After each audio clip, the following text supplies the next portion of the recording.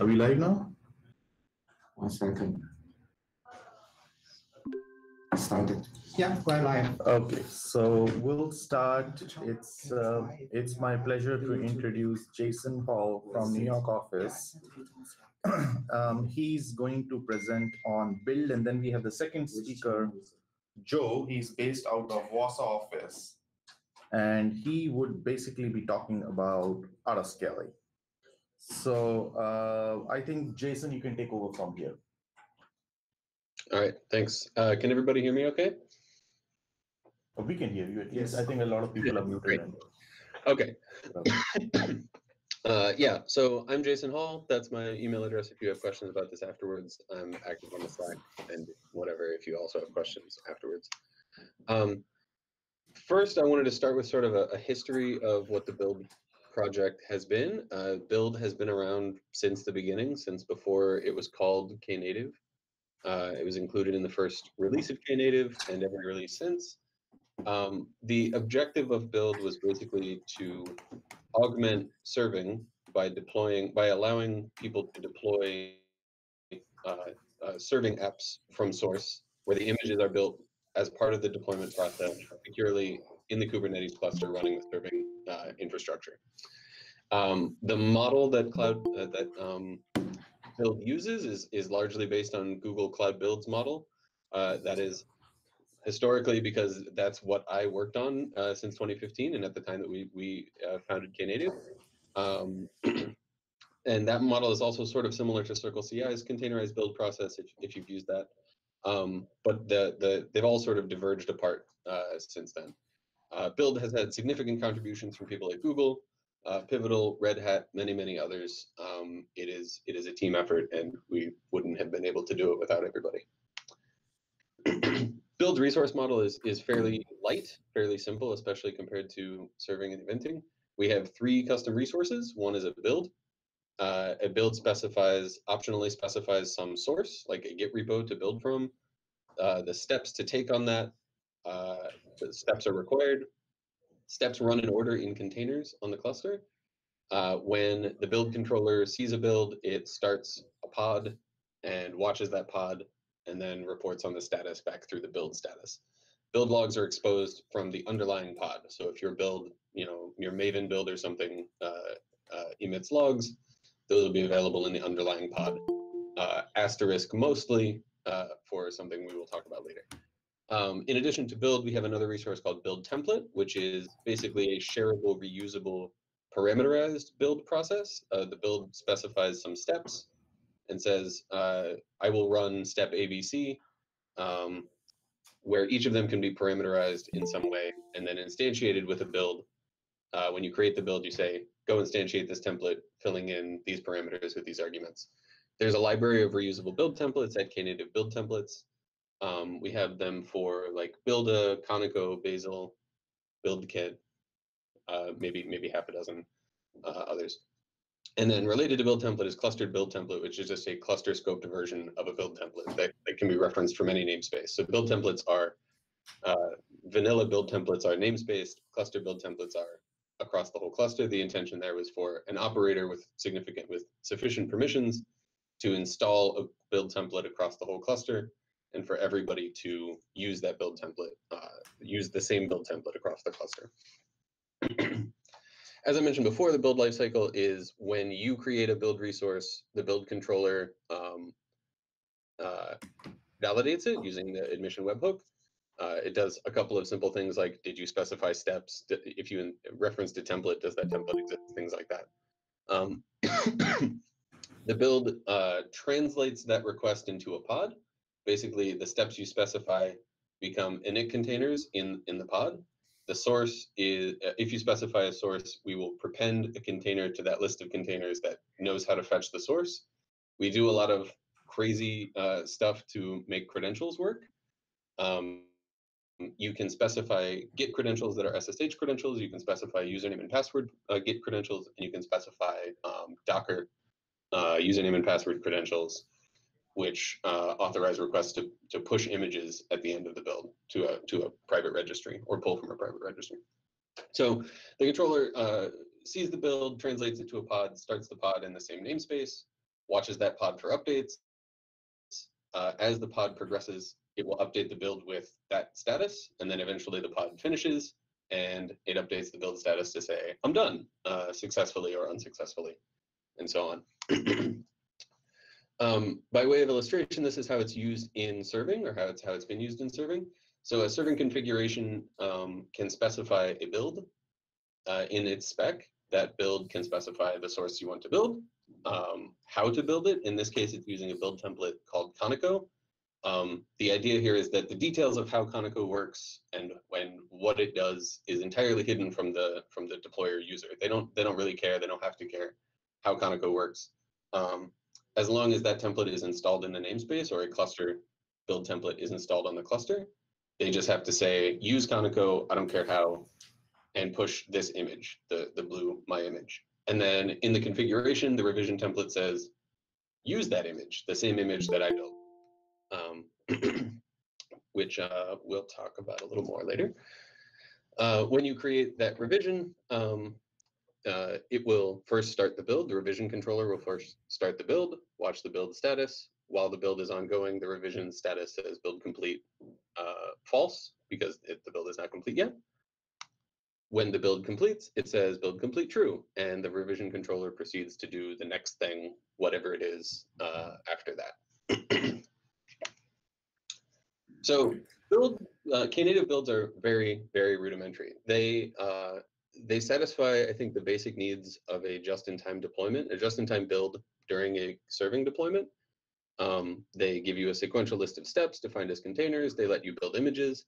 They actually let you do anything if you want to specify whatever steps you want that run unit tests or container image scans, or update GitHub, or do whatever you want. You can do that, but primarily people just use them for building container images that are then run in that downstream revision. It's a bit of a misnomer. Builds can really do anything. They can run tests, for instance. They barely type their inputs, so you can tell build that it's building a Git repo or a Google Cloud Storage object. Other than that, it doesn't know anything about what that means, and it doesn't report anything about its output. So it doesn't say, I built this image with this digest specifically. It just says, I succeeded in building the image you asked me to build. The distinction there is that it won't tell you exactly what it built. It will just say, you told me to build X and I did it, which is a bit of a gap. If it were to do anything else, if it was running unit tests, it wouldn't be able to tell you any sort of structured information about what those unit tests were and which ones passed or succeeded, passed or failed. And so that's a bit limiting. As an implementation detail, translating the steps into init containers in the pod made persistent logging very complicated. It turns out that init containers aren't great in Kubernetes. In some cases, init container logs are dropped before all of the init containers are done running, which can be problematic. And even if they are persisted until the end of the pod, they're not persisted much after the pod. And because init containers run in serial before the pod's regular containers, there's no way to specify a logging sidecar, for instance, to persist, to collect those logs and persist them somewhere else. So you really only have like a split second to check those logs before they disappear forever into the ether. There has never been any automatic triggering of builds or automatic deployment process in general for serving. Builds must either be manually started or started as part of a manually started serving deployment. That's something users have asked us about a lot, and we don't really have a good answer for it.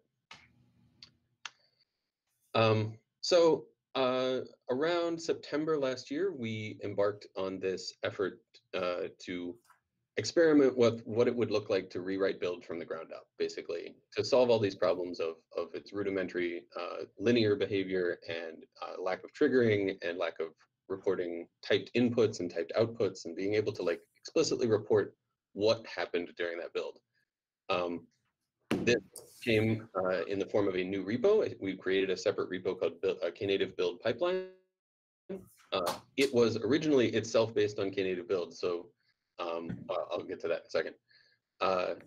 Its resource model was only slightly more complex than Build's, the same way that Build had build and build template. Knative Build Pipeline had task runs, and tasks. Tasks are like build templates, task runs are like builds. And then we created another layer of resources on top of that called pipelines and pipeline run.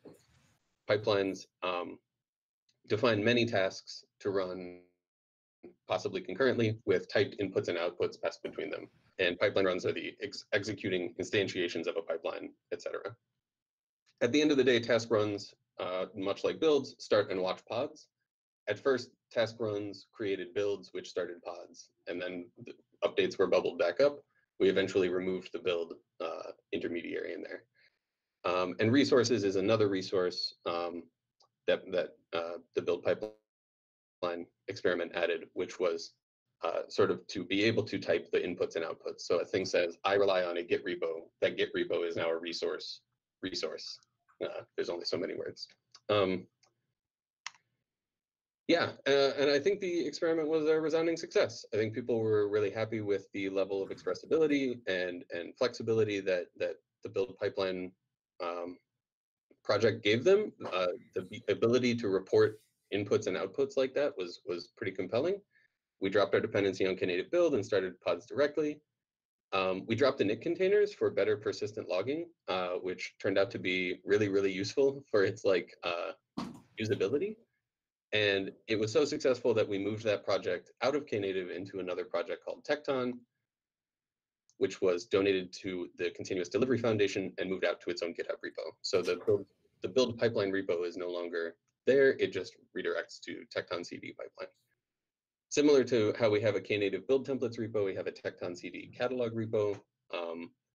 This currently has a catalog of reusable tasks, but it could also have pipelines and resources, et cetera. And the Tekton project is actively looking into how best to specify triggering of these CI/CD pipelines. I like to say that triggering is putting both continuouses in CI and CD, because currently it's just ID, which isn't very useful or helpful. But at the end of this experiment and sort of the success of build pipeline, Tekton pipelines, we were sort of faced with an uncomfortable situation. Knative build still exists today. Tekton pipeline exists today. They largely do the same thing, but they don't share much, if any, code. They share a little bit of like Knative PKG code, and they share some concepts, and they share some copied forked code, but mostly they're separate efforts. Logging persistence in Knative build is still hard.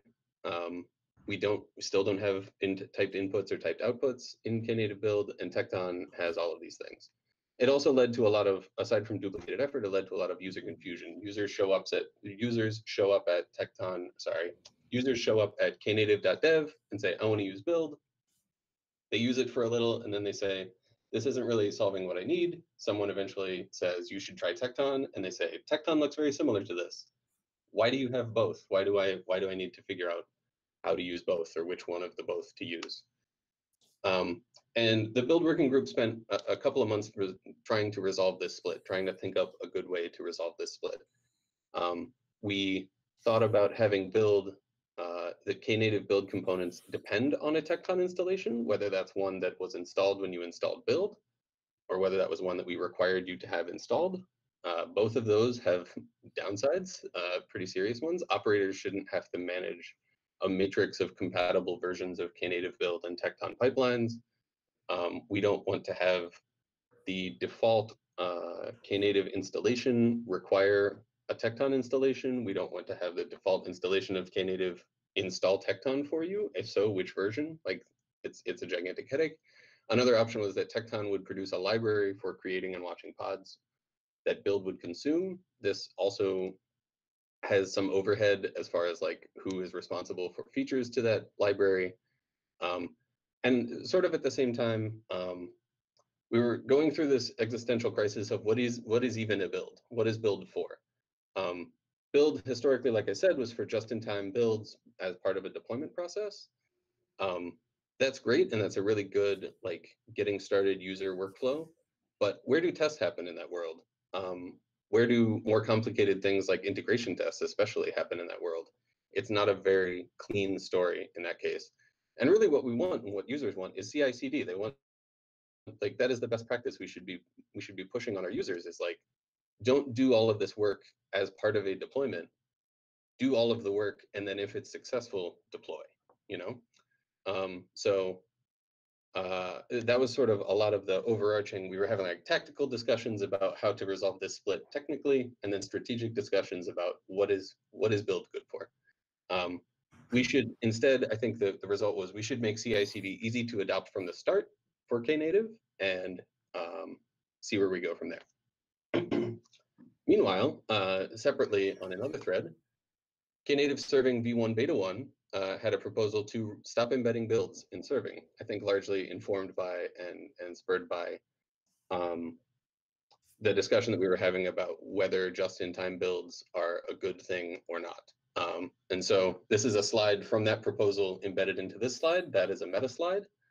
But basically the result was, you know, how I said in a serving configuration, you can specify a build. After v1 beta 1, you cannot. This slide says leave integration of build and serving for a separate orchestration concept, which vaguely could mean almost anything. It could mean Jenkins, it could mean Travis, it could mean a hosted service like Google Cloud Build, it could mean Tekton, it could mean a client, it could mean a lot of things, and likely it will mean a lot of things. So where does this leave build? After v1 beta 1, serving will no longer depend on build. Client could depend on build if it wants to, but I think the limitations of build are such that I don't think it personally makes sense to take any new dependency on build. And so build is sort of this free-floating entity in Knative today.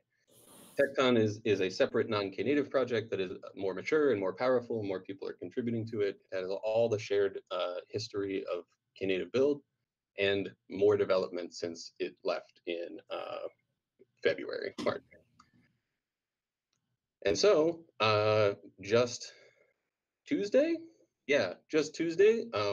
Vincent Demeester at Red Hat proposed this to the Knative build repo to deprecate Knative build in favor of Tekton pipelines. This is a hot off the presses proposal, and so don't be surprised if this is the first you are hearing about it. It was discussed some yesterday in the build working group, which I'm realizing now I haven't put up the recording of. It is going to be discussed at today's TOC meeting in about an hour and 15 minutes, if you're curious and want to come to that. And it will be discussed at steering committee meetings and things like that as well. Don't expect this to happen quickly if it gets ratified, if it gets accepted. It will still be a process of slowly deprecating it and responsibly sort of guiding it into the ground. So what can you do now? You can go read this proposal, discuss this proposal. If you have, if you really, really like build, if you're using it today and really, really love it, and it solves a specific problem that nothing else would solve for you, please let us know. That is why it is a proposal and not like an edict. We would love your feedback. Is there anything that Tekton can't do that build can, that you're using build for? What is your ideal developer experience for deploying Knative apps? Is that something in the CAN CLI? Is that something in CI/CD land? Please let us know. We welcome and need your feedback. That is the end of my talk. I'm happy to take questions, or I don't know if we usually do questions at the end or between. I think we can do questions here because we have time. Okay. We have a lot of time. So we have like 5-10 minutes here. 10 minutes? Okay. Does anybody have any questions? I know this isn't like the full Knative community comes to these, but.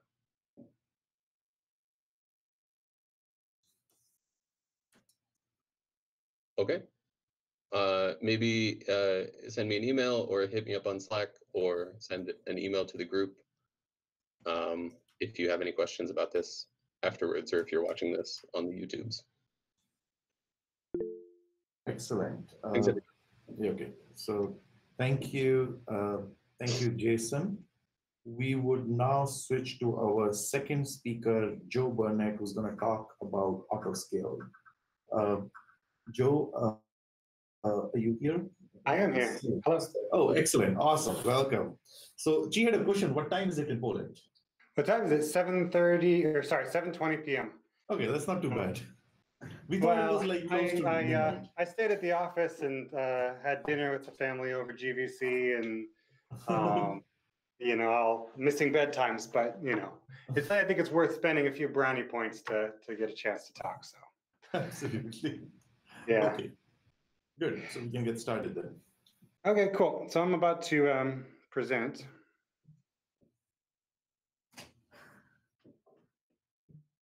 I think somebody had a comment also.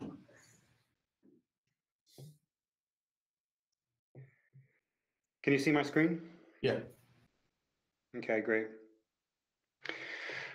Okay, so let me introduce myself. My name is Joe Burnett. This is my email address at Google. I'm the scaling working group lead. I've been working on App Engine and then Knative for a couple of years. Well, Knative since it started. Kind of just fell into autoscaling just because it was a thing to do when Knative was first getting started, and I've been working on it ever since. It's been a really fun and interesting problem space. So what I'd like to do today is I'd like to kind of start at the problem space and kind of tell you a little bit about what I mean by autoscaling and what Knative, the Knative Scaling Working Group does. And then touch on a particularly interesting part of Knative scaling, which is scaling to zero. And I want to talk to you a little bit about the mechanism that we use, the way that the auto scaling infrastructure works. What I'm not going to touch on is the core algorithm of the Knative autoscaler and the metrics pipeline, because I think that deserves some focused discussion. So this is part one of two. Marcus Thomas with IBM, Red Hat. He moved companies. Marcus Thomas with Red Hat is going to talk on the core algorithm and the metrics pipeline in the next autoscaling talk in this series. Okay, so let's start a little bit. Let's talk about autoscaling in general. Okay, so autoscaling is about balancing performance with cost. And when I'm talking about performance, usually I'm talking about latency. Like how long does it take to give a response? Usually it means that the request is able to get the resources that it needs to process the request as fast as it can without being throttled or delayed. So you can optimize for performance. This is like, you know, just giving yourself enough elevation, provisioning enough resources that you just can handle anything that is thrown at you. On the other hand of the spectrum, you can optimize for cost, meaning you can only provision the resources that you need and throw them away as soon as you're done with them. Now these are hard to mix. Serverless is about getting more of both of them. So what does it mean to be serverless? Well, serverless autoscaling needs to be very fast to scale up. It needs to be pretty fast to scale down. And when you're not using it, it shouldn't cost you anything. The resources should be just there. That's what kind of makes it this, you know, magical, sparkly serverless thing. Is you just put your code out there and it just has the resources that it needs when it needs them, and you just pay for what you use. It's like for any of you military helicopter enthusiasts, it's like flying Napa the Earth. You know, it's just having the resources that you need just in time, and it's a little bit harder than more simpler auto scaling use cases. So the auto scaling problem space is very related to routing, that is request routing. I'm talking in particular about, like, you know, serving workloads, request response workflows. One of the engineers from Pivotal, Jacques Chester, has likened routing and auto scaling to particles and waves, you know, like two sides of the same coin. Because whenever you talk about one, you're going to talk about the other, and trade-offs in one affect the other. So as far as routing goes, you could take a centralized approach where you put all the knowledge in one place, where you have the request come to one place, it sees what requests are there, it makes precise auto scaling decisions, sends the work exactly where it needs to go. An example of this is the Open Whisk project, which is, does exactly this. It's very efficient at low and rapidly changing load. It's good for a function framework. However, the scale is limited by having a central choke point. Everything has to come to one place so that you can make a decision there and then send it to where the work is going to happen. The other end of the spectrum is a decentralized routing and auto-scaling system. Now this is kind of where Knative started with Istio. So the assumption is that like, okay, we don't have all the knowledge in one place. So in particular in a mesh mode with Istio in a mesh mode, routing requests just go directly to where they're needed. Routing is very, very decentralized. So the scale limits are much, much higher. It's a very efficient at like high load. We know this from how we've used it inside of Google, and it's efficient. It's relatively stable load, meaning if the requirements aren't changing really dramatically, it works very well. And since you don't have everything right there to make a absolutely central auto-scaling decision, you need to have some sort of a feedback controller where you make a change, you observe the system, you make another change, you observe the system. So there's a feedback loop that you operate on rather than this more precise auto-scaling of a centralized system. So Knative has some of both. It started very much on a decentralized end of the spectrum, and we've been including some features of centralized routing as well. So what I'm going to do is I'm going to walk you through how Knative scale to zero works, and you'll see how some of these parts are, how we kind of balance between, decentralized mesh mode and a more centralized sort of queuing mechanism. Before we do, I wanted to kind of touch on the Knative entities just to make sure everybody's familiar with them. This should be just a refresher. The service is, you give the service a container and you say, I want it to run this container in this way. And part of that is telling it if it has a concurrency limit, such as this thing can only handle one at a time, that's where you tell it. You say, hey, this is the limitation of my container. It creates some other entities, the configuration, which is the canonical snapshot of code and configuration that you want to run, and an immutable list of revisions, which is stamped out every time you change the configuration. So the revisions are the things that actually run. They create pods by way of deployments and actually run your code. And then the route is a thing that references revisions, which says, okay, how do you want to get these requests? Do you want them just to be sent to whichever revision is most recent and healthy? Or do you want them traffic split? Or do you want to sort of have a blue-green deployment, et cetera? So these entities are the public Knative entities that I think you should be fairly familiar with. For the purpose of decomposition, extensibility, and sort of internal mechanics, we've created a couple of internal custom resources. One is called the Pod Autoscaler, and I gave a KubeCon talk on this entity specifically at the last Seattle KubeCon, December last year, called Scaling from Zero to Infinity, which didn't at all overpromise. And so feel free to go take a look at that. The pod autoscaler encapsulates the autoscaling requirements in state for a single revision. So each revision stamps out a pod autoscaler, and that pod autoscaler sort of keeps track of whether or not the revision is scaled to zero or not.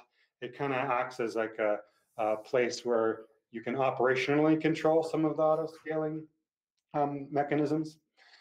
But since then, we've actually kind of been developing the scale to zero mechanism and the way we handle endpoints. And Victor has created a serverless service, SKS, which is a proper Kubernetes service, which is sort of populated with whatever endpoints are capable of serving your code. It may be a running pod, it may not be. So you'll see how that works in just a minute. First, I want to kind of show you what scale to zero looks like in Knative. So when you first deploy a revision, the route creates some ingress stuff, it creates some Istio routes. The revision creates a deployment, which creates some pods.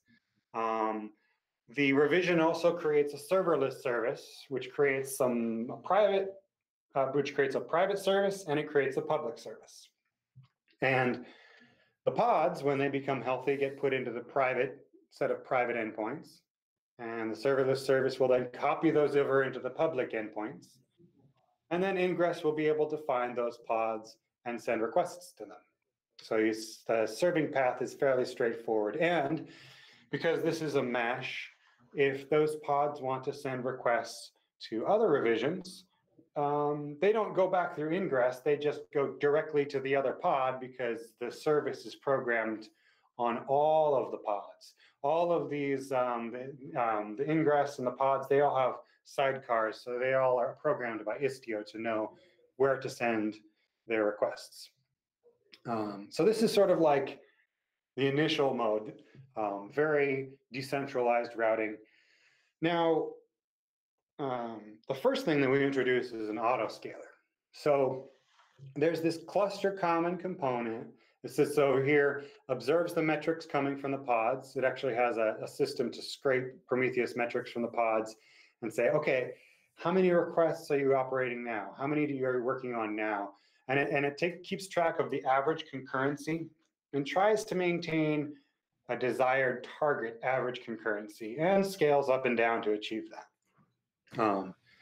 The actual mechanics of that are quite interesting, and that's what Marcus is going to talk about when he comes to talk at this series. But what happens when you stop receiving traffic, right? Because oftentimes, either you deploy another revision and you stop using this one, or maybe your revision is something that is only called a couple times a day. For whatever reason, you stop receiving traffic, and we need to come all the way back down to the ground.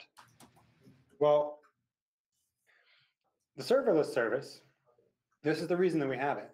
It actually takes takes a different set of endpoints and copies them into the public endpoints.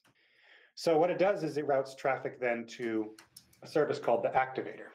And the activator is another cluster common component that's always running, but it knows how to catch requests that are bound for revisions that are scaled to zero.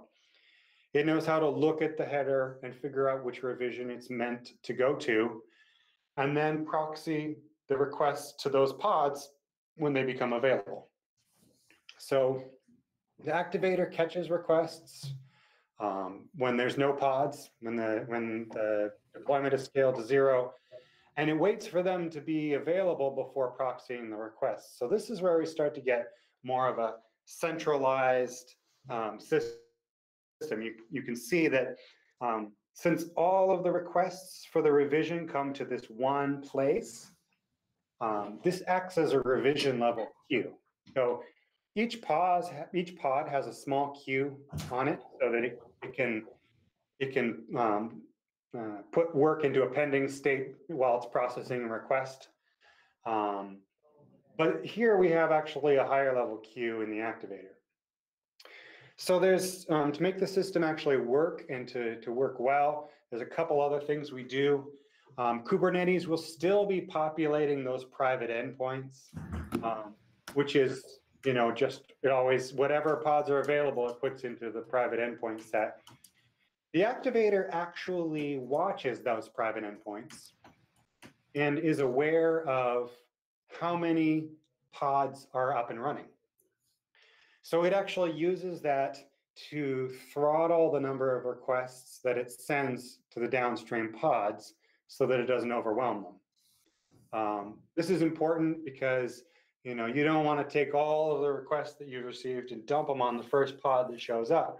You want to give it just as much work as it can handle so that when new pods show up, you can give them work too. This is a way to sort of load balance a little bit. So this is part of the routing mechanism. It's not precise, like it's not as though we're saying, okay, pod, you take this one, and you take this one, and you take this one.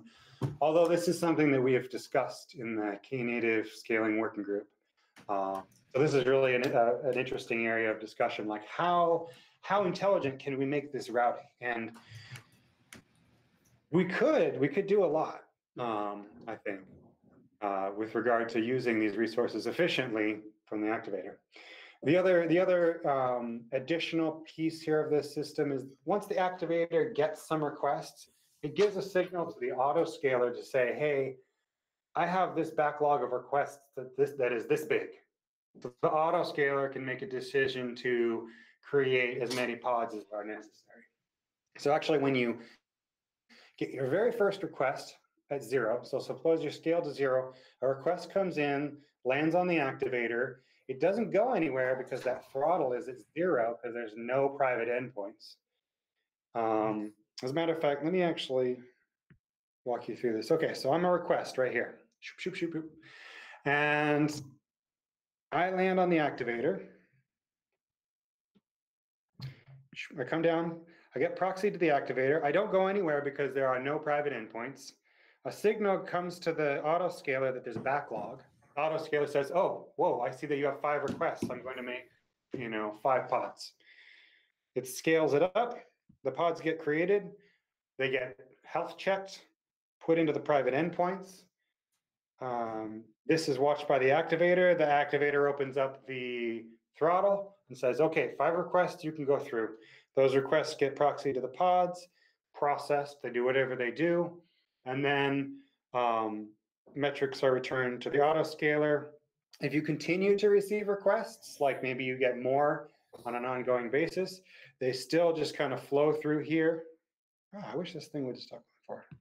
They keep going through here, and then you just keep getting metrics from the pods as well as a backlog if there is any backlog. So the autoscaler is sort of like taking in both of these signals. Then if you reach a certain threshold, or once you're scaled above 0, and maybe you're up and running, getting some number of QPS, the serverless service will start copying the private endpoints into the public endpoints, taking the activator out of the serving path, and then requests start going directly to the pods again. So you kind of back where you started. So that's the gist of how the scale to and from 0 works. Now there's more we can do here. And I'm going to talk about, like the next thing I have to talk about is what we're going to do next. But maybe I'll talk a little bit about some new work to provide a guaranteed burst capacity. So remember when you first give the container to the service, you say, hey, I want you to run this container and I want you to do it in this way. So one thing that you can specify is it would be possible to say, I would also like you to make sure that any given time you can handle an additional 1,000 QPS. And since the serverless service has full control over where requests are routed through this private and public endpoint mechanism, we can leave the activator in when we're below the desired target burst capacity and accept a little bit of overhead from a jump through the activator, as well as not being able to scale a little bit more load on the activator for sending all the requests through it, and kind of mix in a little bit of the centralized routing at low scale or when we're below a certain threshold. I call this dual mode routing because we're kind of like switching back and forth between a decentralized and a centralized routing mechanism. The SKS calls it serve mode and proxy mode. So this can be very powerful. The ultimate goal, of course, is that you would just give a container to a service, and a revision would just run it. You would just send it some requests and it would serve those requests, and the latency would be pretty stable. And if you send it nothing, it just goes to 0. If you send it a whole bunch, it scales up as high as you need it to, as long as you have cluster capacity. The goal is for this thing to be kind of magical. That's the serverless auto-scaling aspect of it. So that's the main piece that I wanted to show in this tech talk. Kind of sets up the environment of our auto-scaling system. As I mentioned, target burst capacity is something that Victor's working on, which is really cool. It generalizes scale to 0. So it's really, not just scale to 0. It's just like whenever you're below this threshold, use the activator. As an aside, activator is probably not the best name for that component anymore, but we tried to rename it once, and it was kind of challenging to clean up existing resources and to guarantee we didn't break anything when you upgrade your cluster. So it's activator for now. So don't worry about it. Another thing that we're working on is cold start latency. So Greg Haynes from IBM has been spending a lot of time looking at why it takes a long time for the first request to get serviced, which is about 6 seconds. It's much too slow. It's not really that very fast scale up that we're promising. And there's a couple reasons for it. The kubelet and the container runtime interface, whatever you happen to be running, usually are contributing a large chunk of latency and actually just starting the pod. Readiness probes take some time to get going. I think that the smallest interval you can configure is 1 second. And Envoy has to start before you can send the readiness probes through to your container. And then there's network programming. For example, the pod that starts may not be on the same node, so you have to wait for everybody to know how to get from here to there, from the activator to the node to the pod that's ready to serve your request. There's a couple ways to approach this. We've talked about everything from, scheduling nodes right there where we're scheduling pods where right where the request is locally, to like other ways of speeding this up. It's a work in progress. It's definitely an area that needs some investment, but Greg has been really focusing on it, and it's been improving actually, which is great. Another thing that's coming up in the auto-scaling space, Marcus Thomas, who you'll hear from next time with Red Hat, has been sort of pulling apart the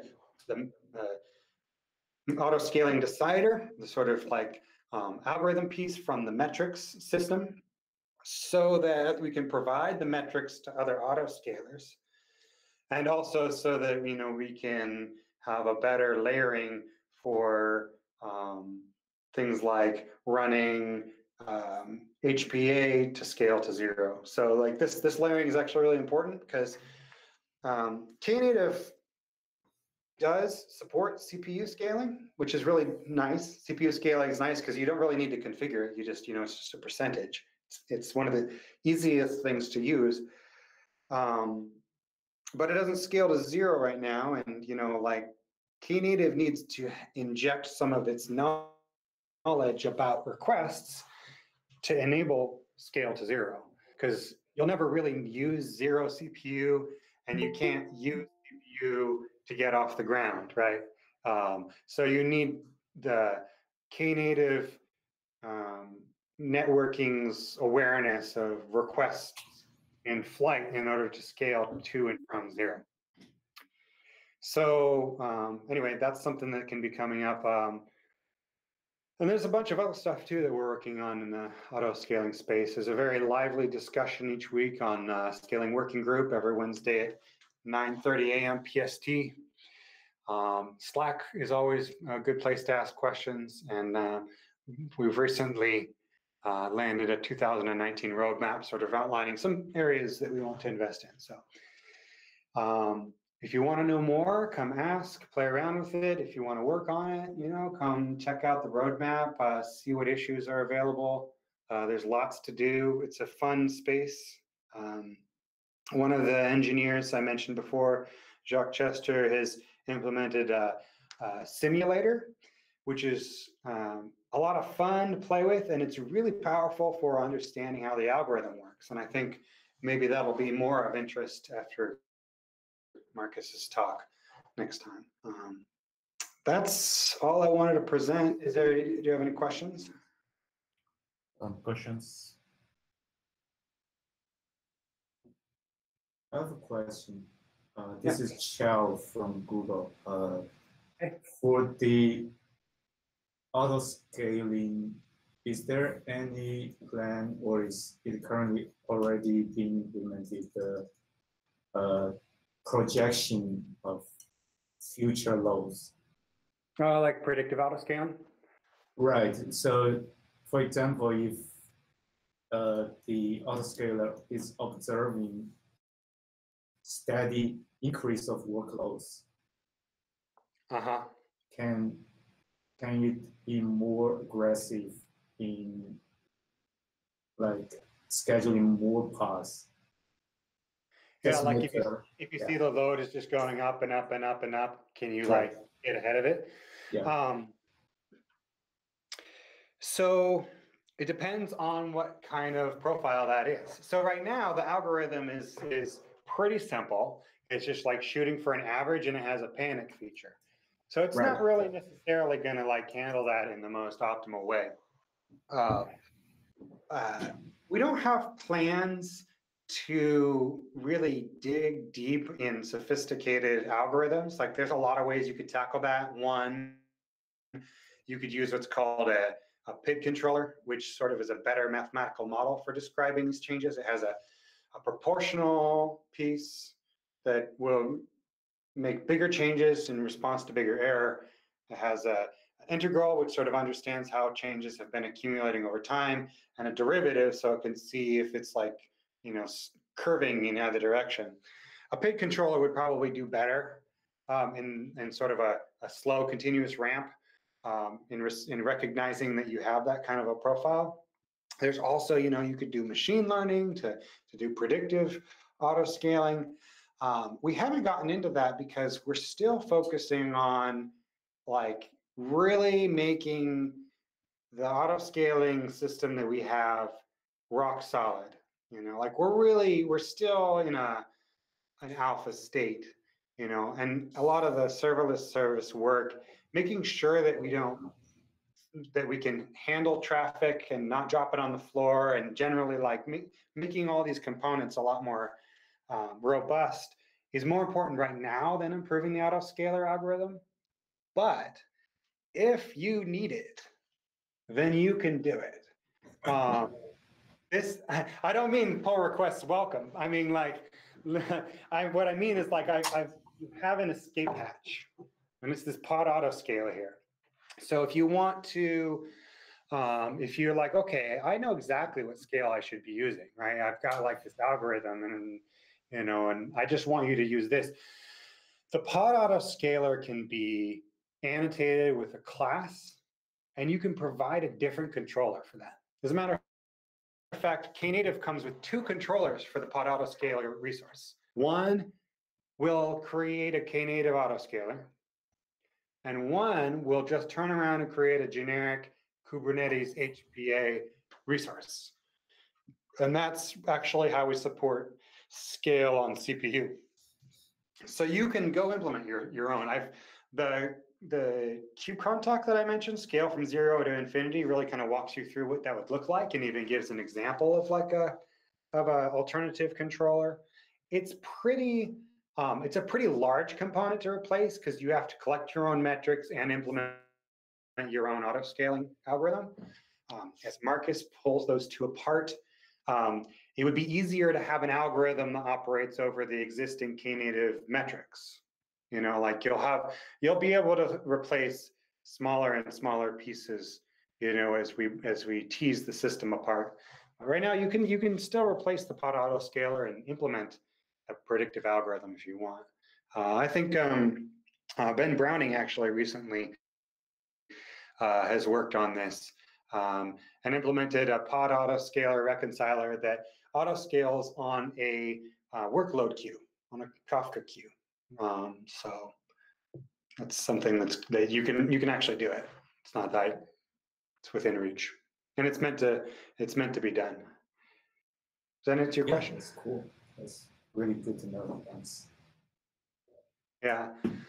Yeah, I think in general, Knative as a whole has a principle to be, let me see if I can get this right, decoupled on the top and pluggable on the bottom, meaning you can use Knative serving independently. You can use Knative build independently, but you shouldn't do it because Jason said there's a better thing now. You can use you can use Knative events independently. And they work, but they compose together. And within each of these projects, they're pluggable. So you can actually plug in different pieces. Like this is one of the reasons why it has taken some time to get to a very highly performant system, is because not only are we, building this highly scalable serverless infrastructure, we're also trying to do it in the right layering, the way that Kubernetes is, the way that Kubernetes is designed so that you can get at the individual pieces. So, any other questions? I have one. Can you hear me? Hey, what's up? This is Carlos. Hi there. It's been a while. Can you talk a little bit about the work that is happening upstream in Kubernetes? I remember there was a pull request around, I don't remember, it was allowing the HPA to set min replica 0, or somebody wanted to, instead of meaning that, disabling, like leave it there, but like set supposed to 0. And the other thing is, the second question is, maybe you already answered, is the HPA in upstream takes custom metrics, and they have a new API, or maybe like recent API to take custom metrics. Are we pushing our metrics in there, or that's what you talk about pluggable, like we can plug any X metrics into the HPA or KPA using the same API? Sure, I can talk on both those. So first of all, let me actually answer the second one first. Yes, we're definitely planning on doing more deeper integration with the V2 Kubernetes HPA. There's a V2 beta 1 and a V2 beta 2. They differ in a little bit, only in like what things you can specify. V2 beta 2 is probably the best one. We do plan to provide the Knative metrics, that is like the concurrency of each revision. We plan to provide that as a custom metric in the cluster. So Marcus, as part of this decoupling, is actually implementing a custom metrics adapter so that anything in the cluster can access our metrics in a standard Kubernetes way, including the HPA. So as soon as Marcus is done with this, I could go create an HPA that scales on our metric. So I could use the HPA algorithm to scale on our concurrency metric. That's pretty powerful. I mean, ultimately, if the Kubernetes autoscaler becomes as good or better than ours, we can just throw ours away, right? There's not really a strict need for us to have our own autoscaler.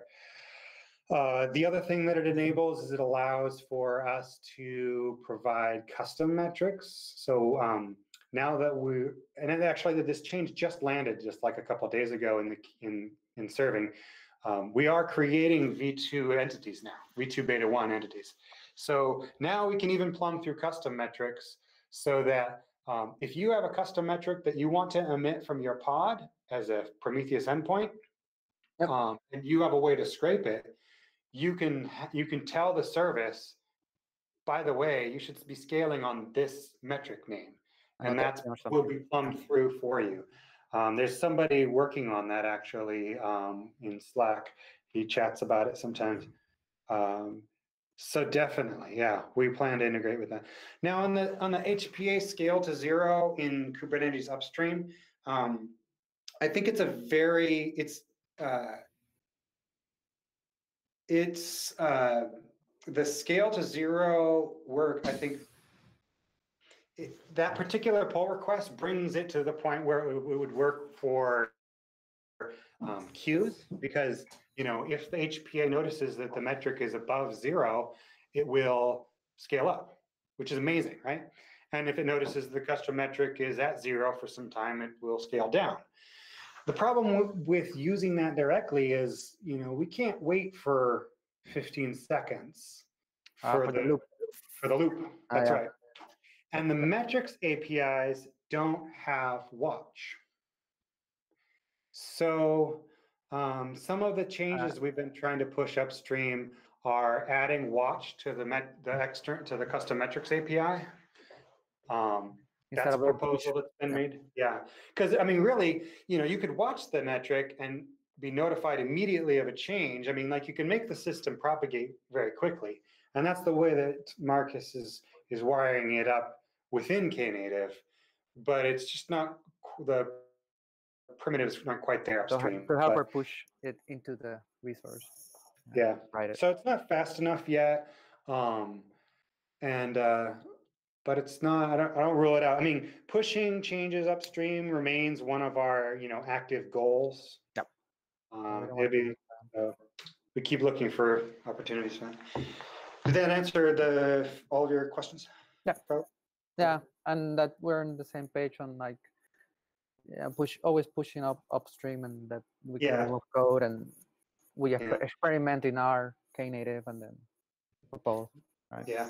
The 2018 scaling roadmap kind of enumerates a little bit more clearly our principles in designing the system, which haven't really changed.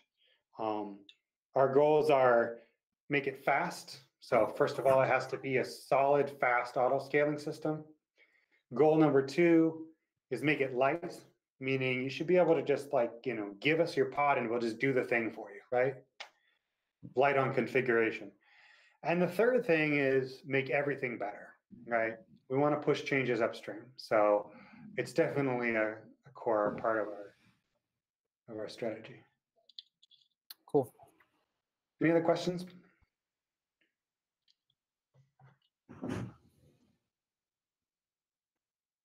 No, this is great, and hopefully you're sharing the slides so we can reuse it.